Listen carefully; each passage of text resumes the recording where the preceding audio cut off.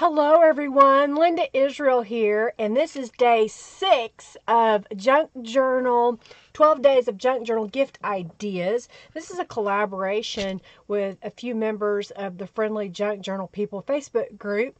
I started this a couple years ago with Rachel Reed, and then I've continued it on over the past 3 years now, so this is our 3rd year doing it. So today it's about embellishments or handmade little clusters or cluster embellishments, depending on how you want to describe those. Those are what we're going to do today. I've got a few supplies laid out here. So the first thing is I've just got a dictionary page. It's kind of yellow, just a little bit. It's kind of vintage. It's thin, but I'm going to go ahead and alter it just a little bit. I've got the postscript collage by Beeline Designs. It's a rubber stamp that I offer in my shop. But look at your stamps and see what you could use as a background. This won't be seen a whole lot, but I just like the idea that it obscures the text underneath. I'm using sepia archival ink, sepia, over the top of it because I wanted that dark brown on top of it instead of the black.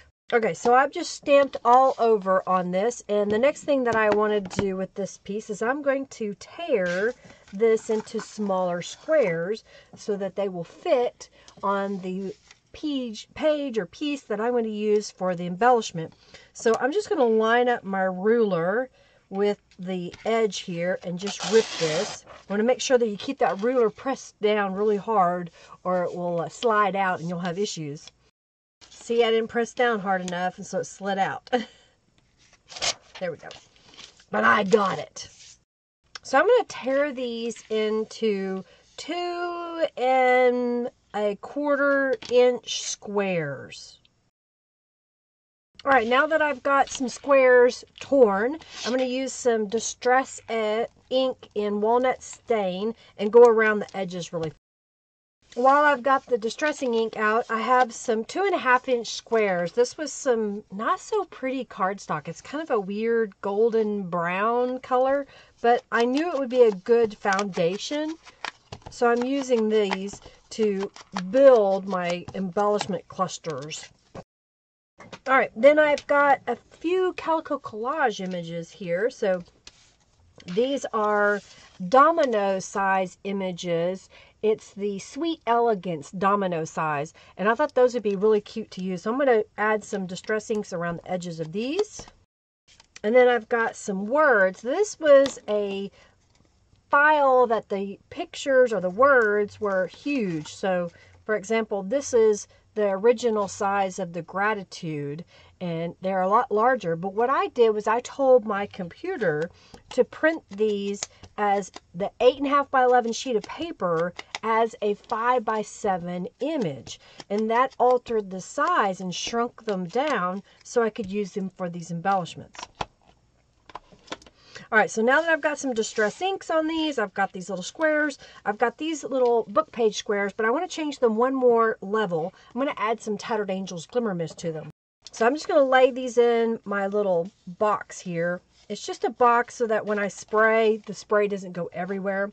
And I've got a Tattered Angels Glimmer Mist. This one's called Brass Peacock. It's part of the Christmas Peacock Tattered Angels Glimmer Mist kit that I have in my shop to go with the Christmas Peacock Junk Journal. But I thought this brass kind of vintagey color would be great. So I'm just going to spritz over all of those. They're going to curl up a little bit. I'm going to heat them with my heat tool and flatten them out, and they'll be right back. So you can see they're starting to change a little bit. It's got a little bit of texture. Next, what I'm going to do is just quickly glue these squares together. I'm just going to use Aleene's Tacky Glue, and I'm not going to really worry about how much glue because I'm going to go to the sewing machine after I have all these glued together, and we're going to do a zigzag stitch all the way around on these squares.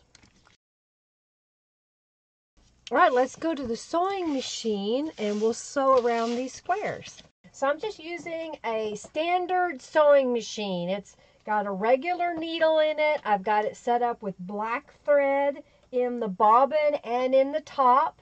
and I'm going to do a zigzag standard stitch. I'm just going to stitch right around the edge here. When I get to the end, I'm just going to leave the needle down and raise the presser foot and rotate and then continue sewing. Alright, so I've sewn all the way around all of these pieces. Let's go back to the main view. Alright, so I've got a few pieces selected here. I forgot to show you all these. This is like a little label punch.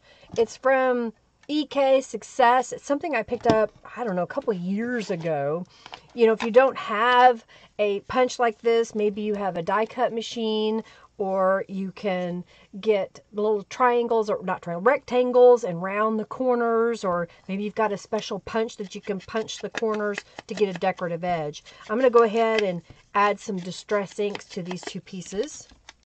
All right, and then I'm going to take this image and this image from Calico Collage, and I'm going to glue those in the center of those.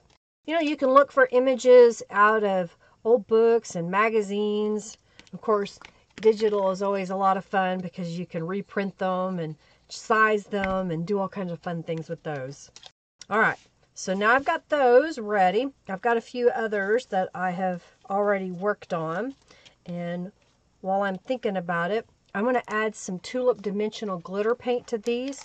So I'm going to take my Tulip Dimensional Glitter Paint. This has the Scrap Perfect nib on here. And what I'm going to do is just kind of go around the outside perimeter and kind of do little squiggles on the flowers. And then I'll just add just a touch of sparkle to this image. It'll take just a couple of minutes for that to dry. While that's drying, we'll move on and work on the other elements. So I've got these little word phrases here that I shrunk down. And so what I'm going to do is I want to add a little bit of lace to them. So I've got some Accru cotton lace that I picked up a while back. I think this is some that I got at Dollar Tree. Yeah, for like $1 for 3 yards. So I'm going to cut a piece for each one of these. I'm cutting it just a little bit longer than the word. Then I'm going to take my Aleene's Tacky Glue and make a little bead of glue on the back side, and then lay that lace right into that glue. So I'll do that to the other one, and then it'll be ready for me to start layering these together. I've got some thread here. If y'all didn't know, thread does get old. It becomes brittle, and if you try to sew on your sewing machine with really old thread, you'll have thread breaks.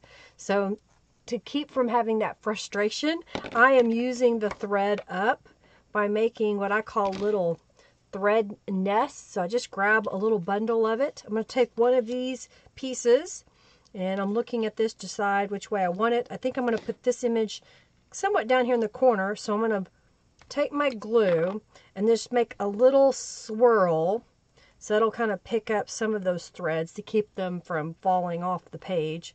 This is still just a little bit wet, but I'm going to be real careful and just put glue on it. Oh, I went too far down. I meant to go the other way. So I'm going to position this little piece kind of in the corner, hanging off just a little bit. So I'll press that down. All right, and then I'll use the Cherish. I think I'm going to put it, let's put it, I'm trying to decide if I want to change my mind. I'm going to put it up here. So I'm going to make sure I don't put the glue right here on this edge, because I'm going to have it slide off or hang off the edge. But I can put it on the inside more. And let's just put it right about there. And then I've got this little bitty heart punch that I picked up a long time ago. It says Tim Holtz Sizzix, but it's a little bitty punch that makes a heart that's like ½ an inch in size. So I'm going to take this and add a little drop of glue and stick it down in this area over here. All right, I'm just kind of pressing this together. All right, so we're getting so far. And then I'm going to add a little pearl. So I've got these flat back rhinestone pearls. I'm going to use my scissors to pop one off the backer. And then we're going to put one right there. So there is one little embellishment that I made. So let's make a couple more, and then I'll show you how I use them in my junk journal projects. I didn't mention this earlier, but I will rotate the text so it's going in not a readable direction, so to speak. So instead of it being like left to right, I'll do it up and down. And then that way it kind of obscures the words just a little bit more and just makes a cool background.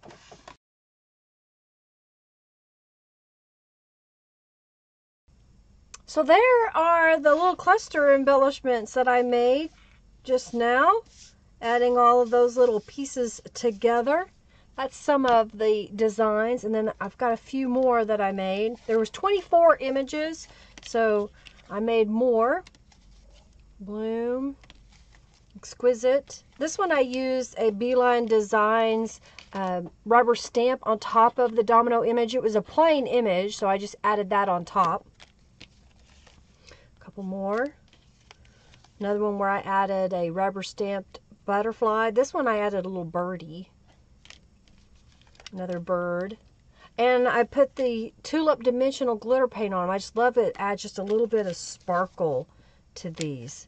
So you got lots of little embellishments. So let me show you how I use them in a junk journal. So here is a junk journal page. And I had some strips of book page, some washi tape, and then this was a strip left over from when I cut all of the squares to 2.5 inches. And I ended up using a piece of fabric and then one of the embellishments right here on the front. I made a little journal card. This one I use a piece of fabric, a book page scrap, another rubber stamped image for this little embellishment. And then this is a scrapbook piece of paper that I made into a journal page. And then on the inside, I used a couple more of the images here and here. And I made some little journal cards and tags to go inside. And then on the back side, I made one of those into an altered paper clip. So we've got the paper clip here, slip that over the page, and then here's another journal card that I made. So I hope that you are inspired to get out your supplies and make some little embellishment clusters to use in your junk journal gifts and projects. You know, you can bundle these up, put some ribbon around them, put them inside a pretty envelope, and then pass those along to your friends, and then they can use them any way they choose. They can glue them down like I did directly to a page, make a journal card out of it, a tuck spot, whatever they desire. Well, I hope you'll check the other videos that are being produced by members of the Friendly Junk Journal people. There's a link in the description box to the Facebook group, all of the videos, and then I've been adding them to the 12 Days of Junk Journal Gift Ideas playlist that I have, which will show up at the end of this video. So you can just kind of go through and watch all of the videos from past years and the current one as well. All right, everybody, check the description box below for links. Give this video a thumbs up and share it with your friends. You know, if you like something that someone is doing on YouTube, share that video so that they can be seen by other people. And make sure that you comment, give them a thumbs up, and of course, subscribe if you haven't subscribed. All right, everybody, have a fabulous day. Come back tomorrow for day 7. Bye.